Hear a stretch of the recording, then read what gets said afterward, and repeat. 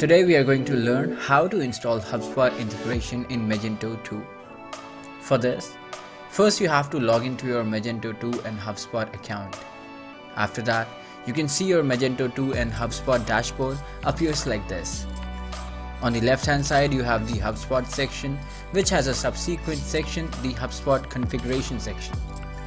You have to go with the HubSpot configuration. After that, you have to click on the re-authenticate button. This re-authenticate indicates that you have already authenticated being first connection with HubSpot. That's why here you can see this re-authentication button. Now you have to choose your valid account from here. After choosing your account, you will be redirected on HubSpot contact, group, property, contact list, and workflow connected status. After that, you have to go to your HubSpot account and choose your valid account from here. After choosing your account, you have to click on the setting icon. After clicking on this, you will see that on the left hand side, integration section, which has a subsequent section, the connected app will appear. Here you can check your connected apps. After this, you will see the contact section, which has a subsequent section on the list. Here you can see the smart list of your customer segments created by the app. Here in the automation section, you can check ready to use workflows created by this app. Now in your Magento 2 account, you have to click on export old data. After clicking on this, click on export button. From this, you will export all your customers' data.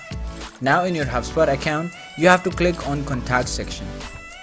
In the contact section, you can see all your Magento's customers, where you can see the customer name, email, phone number, and other relevant details. After that, you have to click on the settings icon, where you can see the sales section under this product section.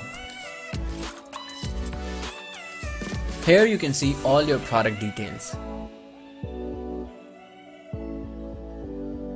Now in this sales section, you have to click on deals section, which helps you to know the relevant details about your order, such as an abandoned cart, pending checkout, etc. After this, you have to go with the setting icon, where you will be seeing e-commerce section. This provides information or statistics about your products, customers, and orders. Here are the automation workflow, like new customer, abandoned cart, and re-engagement workflow that you can use to target your customers. So this is the whole process how you will be installing your HubSpot integration in Magento 2. Hope I helped here. Thank you for watching the video.